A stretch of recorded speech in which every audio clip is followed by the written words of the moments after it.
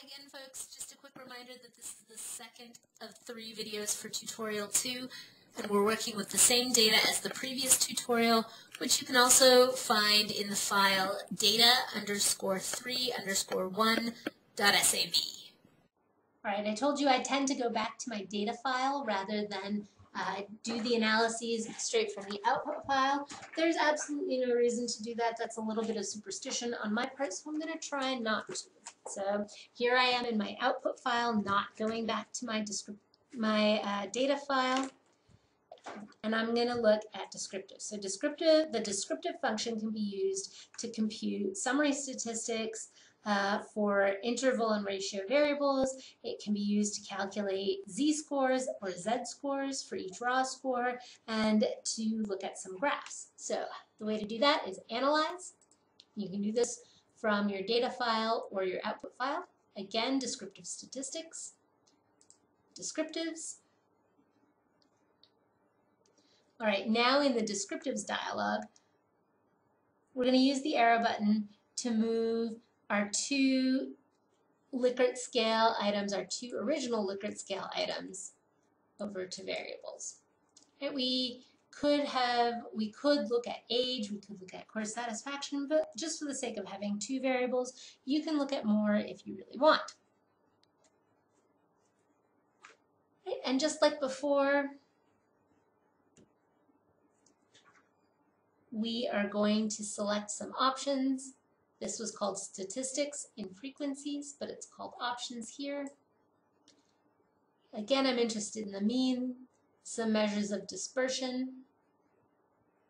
You can look at kurtosis and skewness if you're really interested in them. Oh, I guess we are gonna report them. And again, we can specify the display order. So variable list is your specified order. So however you organized your data, alphabetic by alphabetical, and then ascending means and descending means. So this is what order are the variables that you selected going to appear. All right, now I'm going to click continue. We're not at this point going to worry about style or bootstrap. So the only other thing I'm going to point out is in descriptives you can save standardized values as variables. So this means like computing the z-scores from the raw scores. So let's select that and click OK. And now our output table of contents has gotten a little bit longer.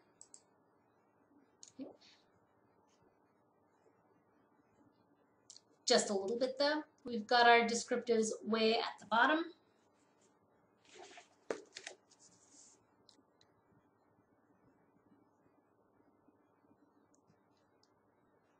We've got the sample size under n, minimum, maximum, the arithmetic mean, the standard deviation. We've got information about skewness and kurtosis. And there's a nice little screen grab of variables with pretty extreme positive skew and negative skew on page 25 of the pink book if you're interested. By the time you're watching this, I'm guessing we've already talked a fair bit about these descriptive statistics. Right. Now, we want to go back to our data file. And you'll notice because we checked that Save Standardized Values as Variables option, we've now got Z Enjoy, which is the standardized score for the Enjoy scores, and Z, I'm still getting used to that. And again, on page 25 of the pink book, there is that little formula for z-scores where z is the observation value minus the mean divided by the standard deviation. All right, what I want you to do on your own is describe the Q5 sample the way you would in APA style. So as you're doing this in APA style, or don't worry about it if you don't want, see what you can say about the central tendency, dispersion, and shape. That is it skewed? Is there kurtosis? Of variable Q5, it is easy to get good grades in my course. And just to give you an example, I'm going to describe the variable Q4. I'm enjoying my course. So here's my description. 15 students. There should be an apostrophe there. 15 students. Mean course enjoyment rating was 3.67 with a standard deviation of 1.18. And notice that SD is in italics. And I've said more students rated their course highly, which means that there's a negative tail. So the sample was negatively skewed. So that's what I mean about talk about shape. So at this point, I don't want to see numbers, stats relating to skewness or kurtosis. Now, in your reading, if you're reading journal articles, you'll probably only see skewness and kurtosis measured when the author does something about them. So for example, we might say something like, because course enjoyment ratings were negatively skewed, we logged transformed scores before conducting inferential statistical tests. All right, now what I'd like you to do on your own is write a description of Q5. And now we're ready to move on to the Explore function. Explore is a handy way to check assumptions before you compute inferential statistics, generate descriptive statistics, which anytime you report inferential statistics, you want to include the associated descriptive statistics, and to cast an eye over your samples. Right? I hope by now in the lectures we've talked about the intraocular trauma test, that is, does the assumptions, violation, or lack thereof hit you between the eyes? Right? And so that's a little bit of that using your common sense to make determinations about, do I want to transform my data before I conduct my inferential statistics? All right. So I'm back in my data file. Now suppose we wanted to ask the question, is course satisfaction different for males versus females? What I'm going to do is go to Analyze, and again, Descriptive Statistics, and Explore. I love it. It's got a normal distribution, which is hopefully how your data are distributed, and then a magnifying glass because you are going to scrutinize that data. All right. So we've got the Explore dialog. So we want to move the variable or variables that we want to explore into the dependent variable list. So the variables we're only going to explore one variable, and that's course satisfaction, just to keep things simple. You've seen what it looks like when we have multiple variables. Now this time, if we're going to ask, is course satisfaction different for males versus females, gender is our factor. So we select gender, put it in the factor list, and we don't want to label cases any differently at this point.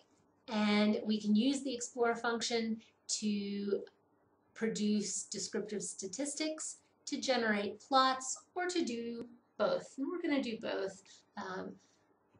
Real estate on the screen is not precious, so we might as well just generate a whole bunch of stuff. The next thing we're going to do is click on the Statistics button.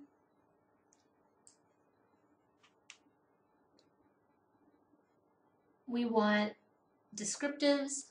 Let's look at confidence intervals around the mean of 95%, the sort of traditional 95% confidence intervals. You might also be interested in outliers if you're concerned that your data include extreme values that are not representative of the underlying distribution. I'm also going to look at percentiles just because I'm in the habit of doing that and I like percentiles. So I'm going to click Continue. And the next thing we're going to look at is plots.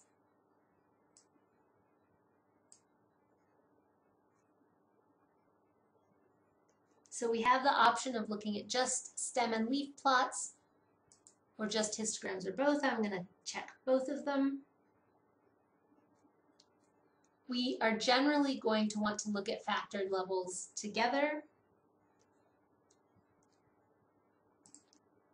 We can include tests for normality. And we will leave out the leaving tests for the time being. So click continue. All right, now we're going to click OK to conduct the analyses. And our output list just got way longer.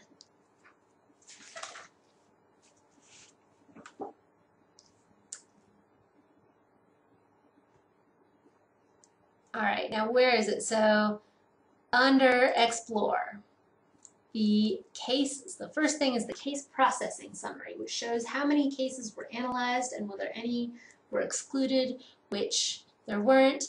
It's a good reminder, we have 6 males and 9 females. They all reported some degree of course satisfaction.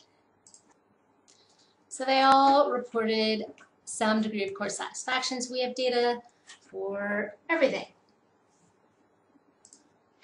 Now we've got separate descriptive statistics for males and females. The one that I want to call your attention to is that 95% confidence interval for the mean. We have a lower bound and an upper bound for males and a lower bound and an upper bound for females. Depending on how you coded males and females, you might have females listed first. The numbers should be the same though. Now, if you're estimating population parameters based on sample data, we can be 95% confident, and I hope we talked in lecture about what that means, that the interval between the lower bound and the upper bound concludes the true population mean. Now what's really interesting about this is if we want to ask the question, do scores for males and females differ? One way of making that comparison is to examine the 95% confidence intervals around the mean. And if the 95% confidence intervals don't overlap, that's equivalent to getting a statistically significant result. Right? Then we can say that male scores and female scores were significantly different. But you notice that the male confidence interval is 2.28 to 4.89. Whereas the female confidence interval is 2.49 to 4.29. So not identical, but a fair degree of overlap. Okay. I've also got percentiles, just because I'm interested in them. So we could look at Tukey's hinges or the interquartile ranges or what have you. I like to have those. It makes me feel like no matter how my data turn out, I have something that I can report. Now, so I want to warn you to interpret statistical tests of normality with caution. Right? Use your common sense first. The problem with both the Kolmogorov-Smirnov and the Shapiro-Wilks test is that with large samples, they can be hypersensitive to small deviations from normality. Right? So you get a very small deviation and it happens to be statistically significant. You might not care about those small deviations. And then at the other end, with small samples, a normal distribution might not produce a normally distributed sample if your sample size is very small. So it's difficult to infer from a small sample that is non-normally distributed that the underlying distribution is non-normally distributed. Okay, so what do you do? What I recommend is that you look at the QQ plots. Now just look at this slide and tell me or think about what you see in the QQ plots of course satisfaction for males. So the graph on the left shows the expected normal score as a function of the observed value. So expected normal on the y-axis and observed value on the x-axis. And this line is what we would see if the sample were perfectly normally distributed. Then SPSS also shows us the same data another way. So it's just like you take this line and you flip it and you make that 0. So this is a question of how far from normal is each observed value. And what it looks like to me is that most scores are a little higher than they would be if they were sampled from a distribution with a mean of 3.58, which is the mean for males, and a standard deviation of 1.24. Then we've got one score that is much lower. So what do we do with this non-normal sample? Well, one of your options is that you trim the outlier, get rid of that outlier score, maybe get rid of the highest and lowest scores, and then you don't have that one value, but you also don't have the highest score, right? That lowers your statistical power. We could conclude that these data are not normally distributed, so rather than do a standard parametric test, we do a non-parametric test. That also produces lower statistical power. The third option that we have is that we can acknowledge this deviation from normality in the results that we report, but then say we determined that this was not a severe enough violation to warrant further action. We did a parametric test anyway. With these data, with this small sample size, if you went with any 3 of those options, that would be fine with me as far as a unit coordinator marking your practical report.